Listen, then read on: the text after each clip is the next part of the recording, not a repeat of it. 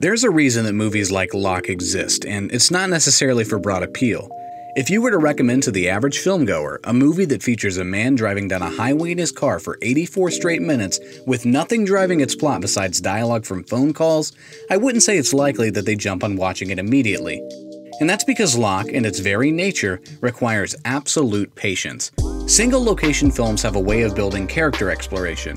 If you're forced to watch 1 or even 12 characters for an entire feature-length running time, you begin to learn things about them. These types of films have been around for a good while now, perhaps most notably dating back to 12 Angry Men. And while the film itself is great, it can't be forgotten that it's an adaptation of a stage play, and in my mind at least, doesn't exactly lend itself to the conventions of a visual story. I mean, all these picky little points you keep bringing up, they don't mean nothing. So what about films like Moon or Buried? They're both fantastic. They take place in single location, involve character exploration, and lend themselves to a visual story, right? But while both fit that same criteria, their stories are much more exciting. Locke, in contrast, fits that criteria, but instead is a slow burn, and one that helps to validate an important point in design. Less is more.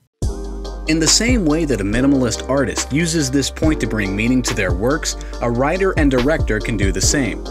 I believe that Stephen Knight, who served as the film's writer and director, understands this idea and utilizes it to the fullest potential. You really get the feeling that you're with someone that even 20 minutes in, you know them. You're on their side. Each aspect of the film, in both its narrative and technical respects, exists in the simplest way possible.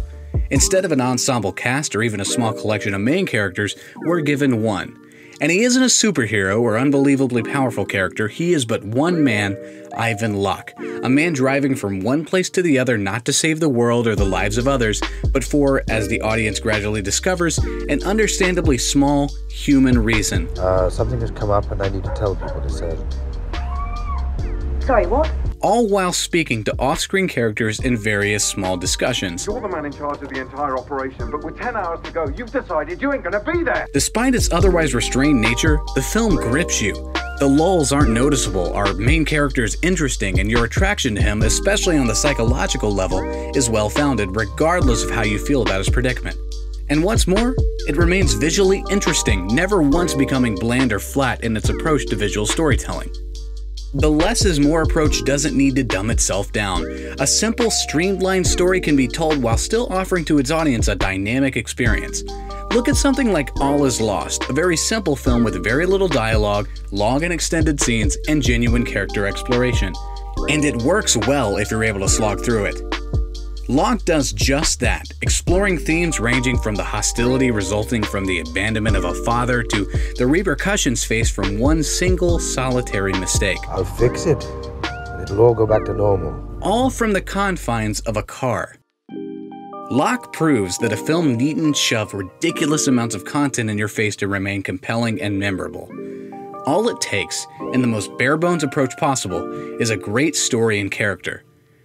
But you have to embrace that experience and be willing to discover just how a film can work so well with so few moving parts, because what you find might surprise you, and it's something you may not always find down the street at your local theater.